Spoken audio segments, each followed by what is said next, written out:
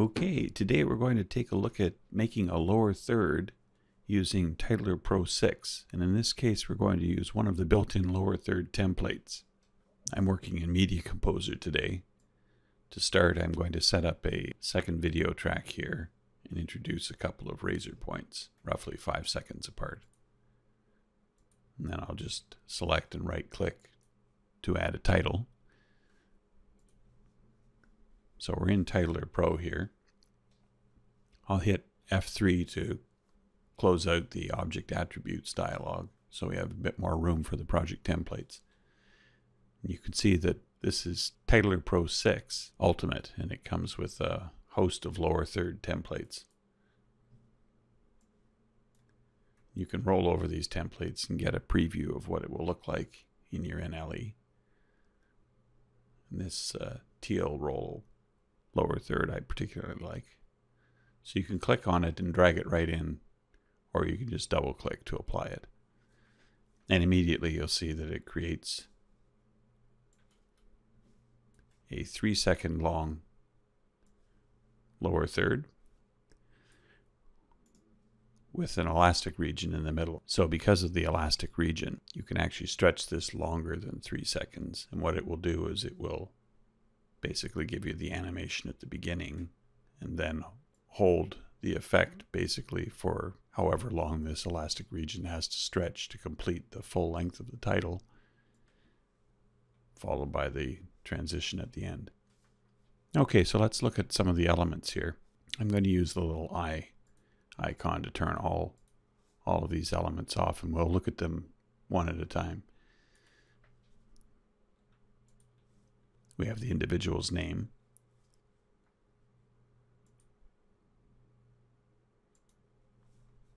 And then their role, potentially. And we have a separator line.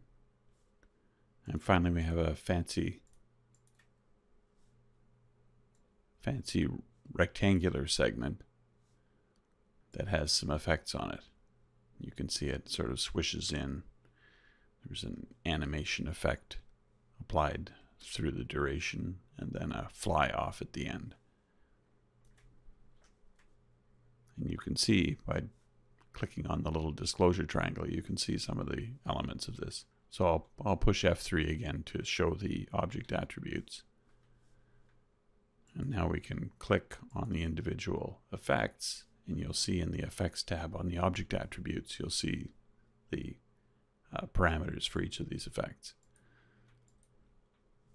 Now I picked this template because I like this combination of effects, and I wasn't willing to spend the time to try to compose this myself. You certainly can, but I thought what I'd do is start off with this template, and then we'd sort of look deeper into how this template was built. So to do that, I'm going to turn off the effects and the transitions.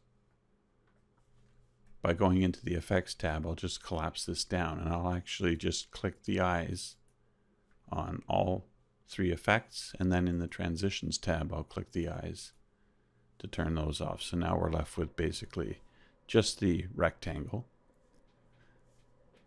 If I click over to the style, you can see that the rectangle is actually a gradient. I can click on the gradient color and see that it's made up of a solid blue and a solid darker blue.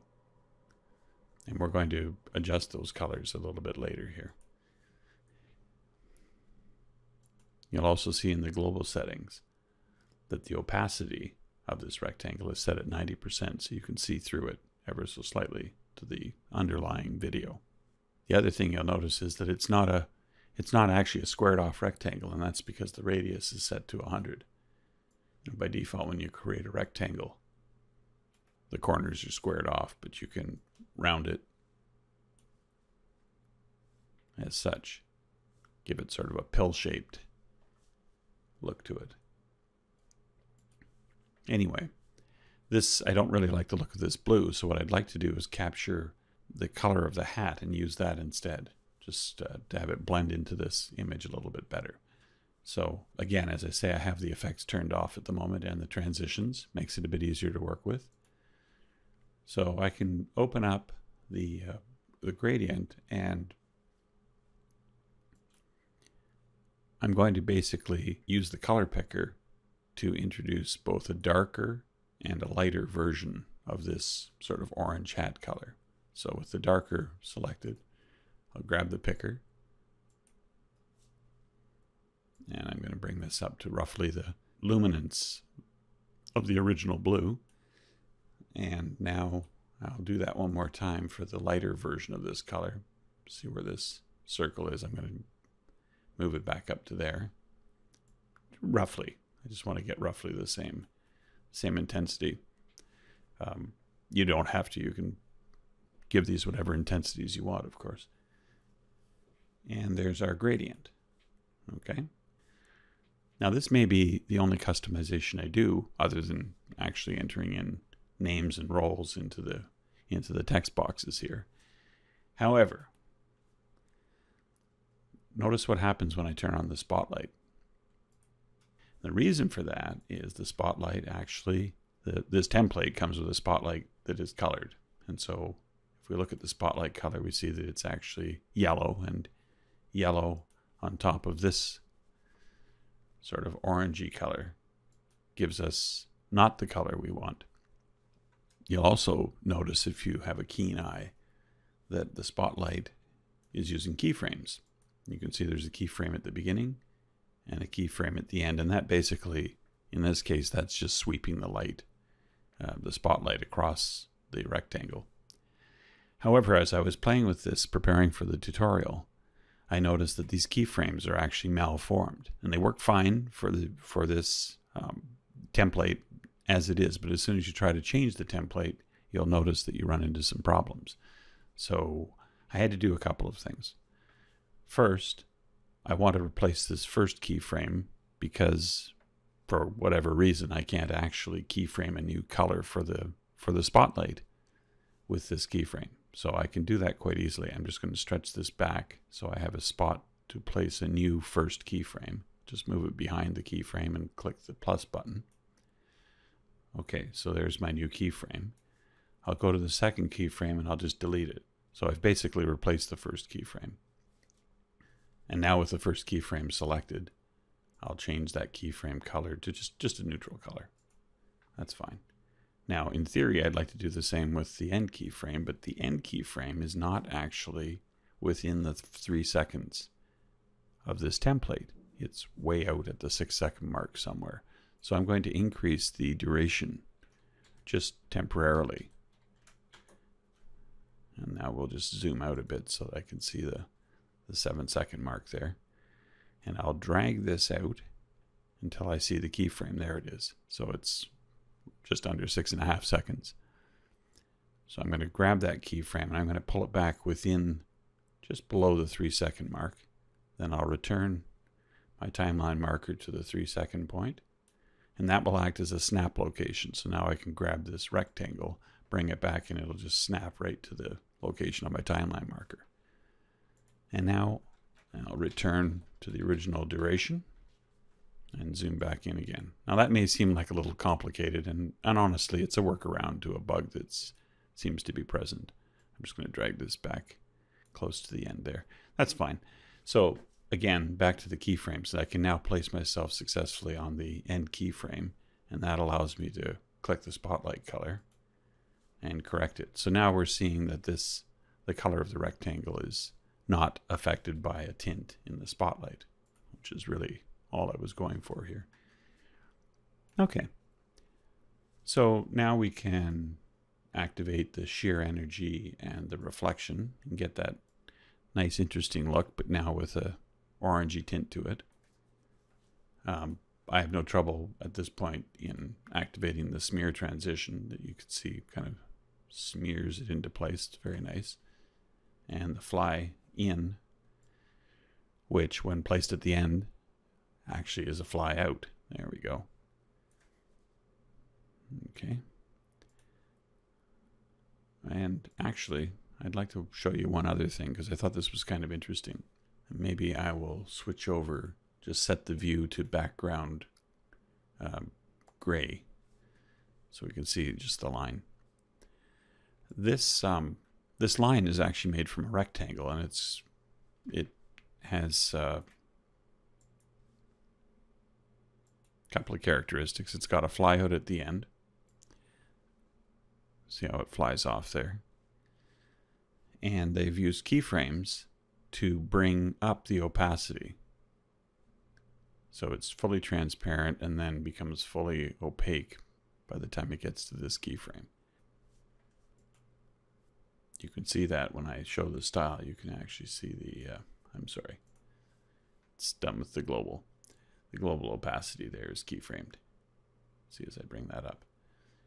The other thing that's very interesting, I was looking at this thinking to myself that it was quite cool the way they had basically a feathering at each end, and I wondered how they did this with just a, it is just, as I say, it's just a rectangle.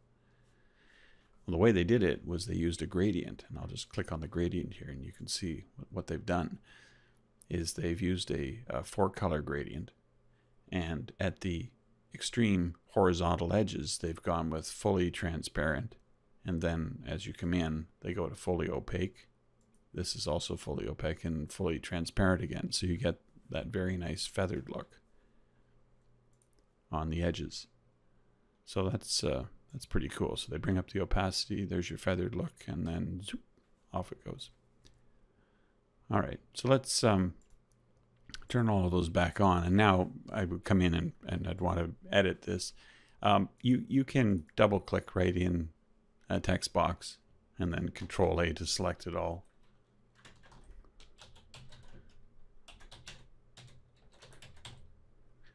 And then you can try to click another text box. If you have some trouble clicking because the two text boxes are too close together, you can select in the paragraph down in the timeline, right click on it and simply click Edit Text. And now you can Control or Command A to select all.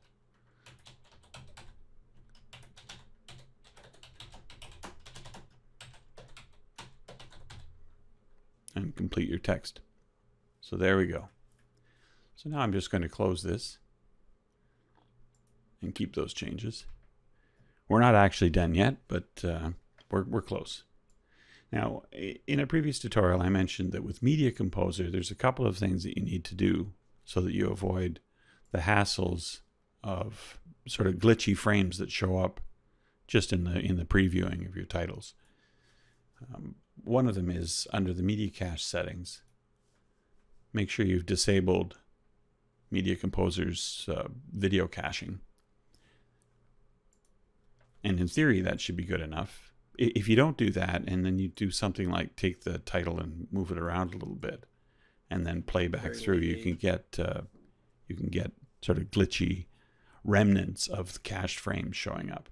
He's lyrically perfect. Everything he's ever done is just kind of like the beat. So that looks pretty good. However, if I decide I want to make this lower third a bit longer, look towards the end at this sort of odd glitchy behavior you're going to see at this point. The B sides are hits. You know, it's funny, I'm not seeing it as much now, but when I was doing this before, I was seeing basically a stuttering effect. And I just discovered that it was because if we go back into the Titler Pro editor, Titler Pro does its own caching. You can look under title here. There's an enable cache for this title and only cache regions of interest. I was finding that I could get rid of the glitchiness by disabling both of these.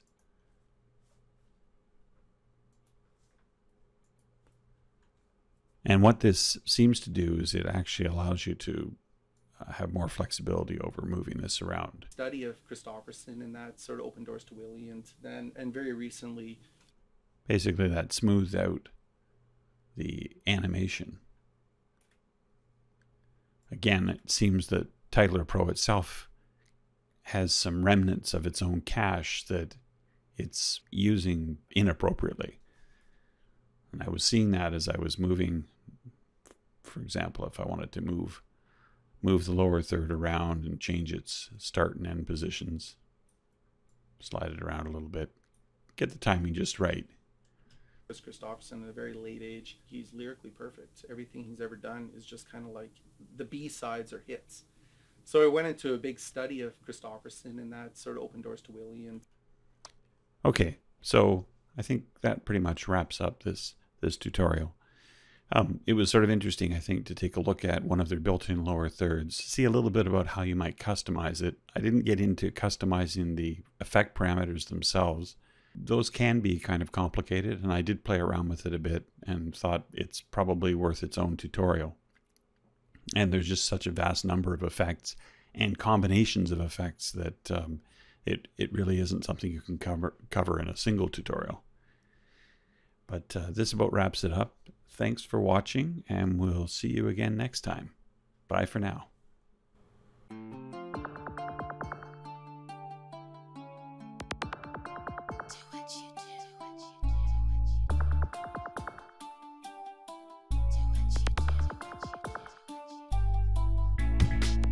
Keep on doing what you do.